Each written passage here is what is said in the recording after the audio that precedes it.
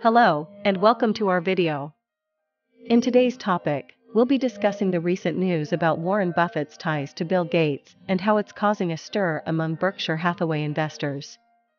But before we dive into the details, please note that this video is for informational purposes only and is not investment advice. Please do your own research and consult a financial advisor before making any investment decisions. With that said, let's discuss details. The National Legal and Policy Center, a conservative advocacy group, is proposing to remove Warren Buffett as chairman of Berkshire Hathaway because of his close ties to Bill Gates. The foundation supported by Gates is known for its philanthropic work in health, education, and gender equity. However, critics argue that the foundation has too much power and no accountability.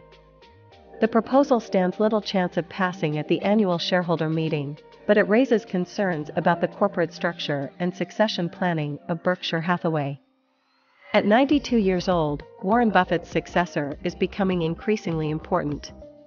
The Virginia-based group cites Buffett's long-standing financial support for the Bill and Melinda Gates Foundation and its association with Jeffrey Epstein, the disgraced financier and sex trafficker.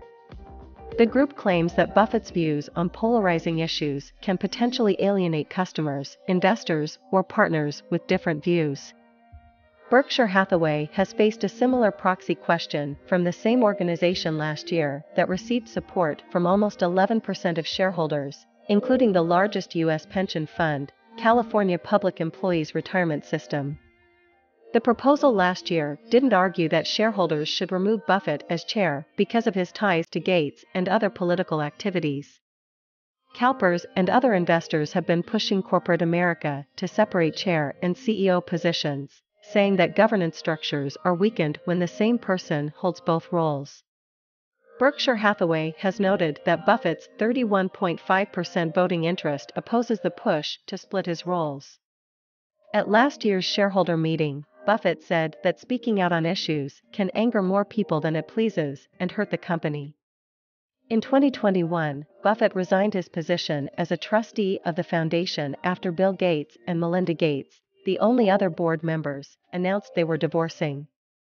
The proposal by the National Legal and Policy Center serves as a rare public rebuke for Buffett and Berkshire Hathaway.